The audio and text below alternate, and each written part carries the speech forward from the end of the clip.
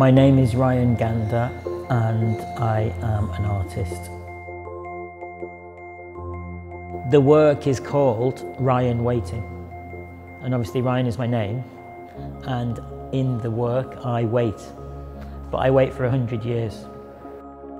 The way that Ryan Waiting works is little Ryan, is alive, and whether there is somebody watching him or not, whether it's with a VR headset or the halo of monitors that are designed, you could access Ryan Waiting through lots of different channels.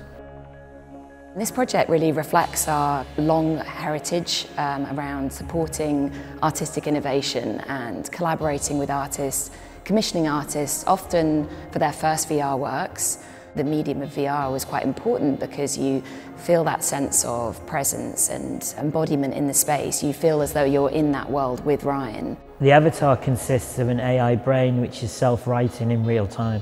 So all the decisions that Ryan Waiting makes about what he will do next, they are happening live, and they happen continuously, uninterrupted.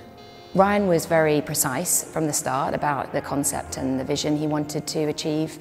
We knew it was going to be quite technically complex, so we really wanted to find a technical collaborator, a producer who could ask the right questions.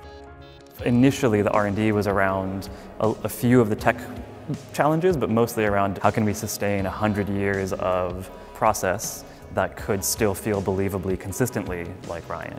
The best solution to that problem of making it recognizably Ryan was that we would motion capture Ryan to get the actual animations. I think we spent about 5 days doing motion capture with cameras filming me, so the AI brain could use that data to build me and mimic me.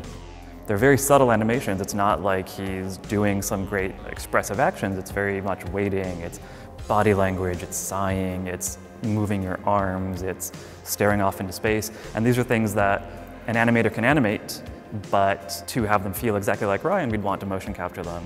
Then there was this kind of problem above the problem, which is that it needed to operate for 100 years. That raised some really interesting questions around digital preservation, around the conservation and stewardship for the work. Obviously in 50 years we don't know what technology will be available. We had to really use kind of fundamental internet infrastructure and build this in a way where even the way that the screen talks to the brain was built in a way that wasn't trendy and easy, but was fundamental and could conceivably be relied on to work in 100 years because it's so foundational to the way the internet works.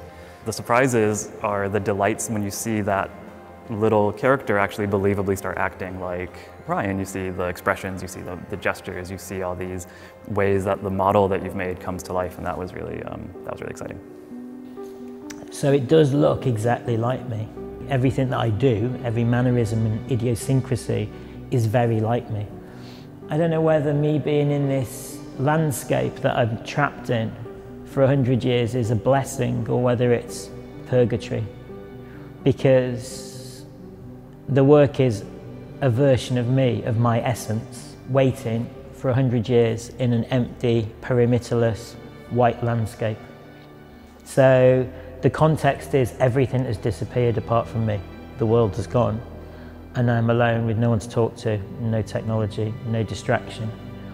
And all I am left with is the thing that we are struggling and fighting to retain now, which is our attention.